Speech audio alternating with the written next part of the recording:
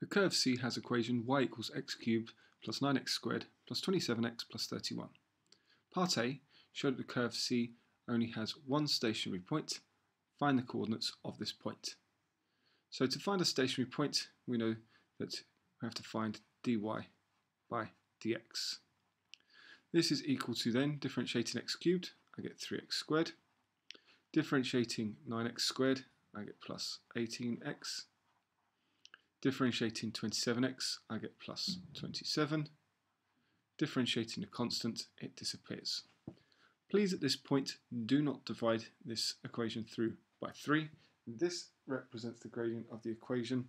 It's only when we set up an equation with this expression on the right hand side can we do anything like divide it. So I want to now find the stationary points. I can do this because at a stationary point I know that the gradient dy by dx is equal to 0. So now I set up the equation 3x squared plus 18x plus 27 is equal to 0. It's at this point that we can start to manipulate the equation like dividing it in order to solve it. But in order to find a gradient, it must remain untouched in the form that I have written it up here at the moment. So dividing 3 by 3, I get the quadratic x squared plus 6x plus 9 equal to 0.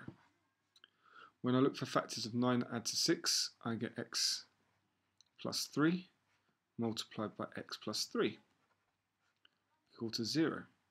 So therefore, I only have one solution, which is at x equals minus 3. So I have the one stationary point as required.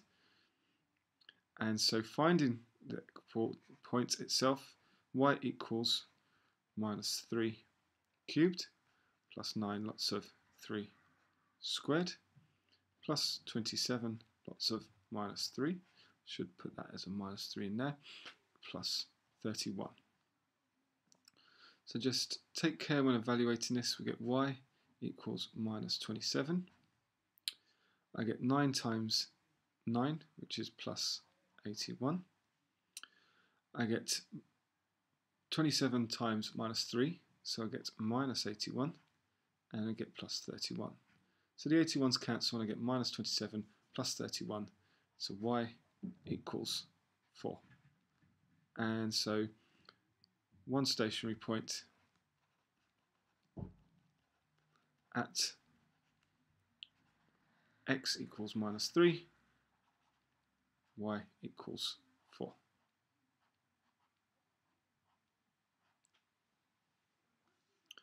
Part B says verify that this stationary point is a point of inflection. Now generally speaking, what we would do is we would use second derivative, so d2y by dx squared, in order to classify the point. But as I know it's a point of inflection, I know that if I use d2y by dx squared, I am going to get a value which is 0, which is inconclusive. It doesn't mean it's a point of inflection, it just means it's inconclusive. So what I'm going to do is I'm going to examine the gradient either side of the point x equals minus 3. So if I just take one value to the left and right of x, so I'm going to look at x equals minus 4, and I'm going to look at x equals minus 2. So if I evaluate dy by dx,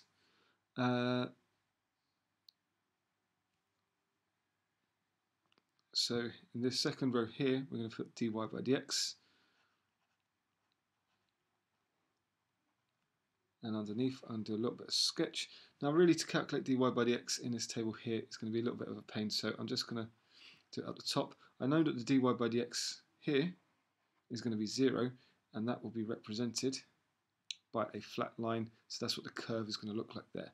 So all I have to really do is look at x equals minus 4. So we get dy by dx equals 3 lots of minus 4 squared plus 18 lots of minus 4 plus 27. So dy by dx equals, I get 3 times 16, which is 48. I get 18 times minus 4, which is minus 72, plus 27. So dy by dx will be 75 minus 72, which is 3. So I get that the gradient here is positive, and so I'm going to get a slope upwards like this. Looking at x equals minus 2, I'm expecting now that this would also have to be positive. So dy by dx equals 3 lots of minus 2 squared plus 18 lots of, let's make sure that's clear that I'm doing 18. So plus 18 lots of minus 2 plus 27. So dy by dx equals minus 2 squared is 4, so I get 12. 3 times 4 is 12. I get minus 36, because 18 times minus 2 is minus 36, plus 27, not 29, but 27. So dy by dx is equal to 39, take away 36 is also equal to 3. So this gradient here is also positive. And therefore, since gradient either side of x equals 3, or x equals minus 3,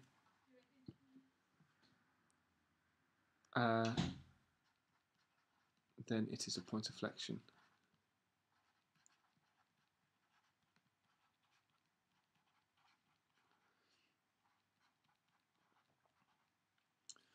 Okay, now part C wants us to sketch the graph of C, so I'm going to do that in a moment. Let's have a look at where we get the marks in this question first of all.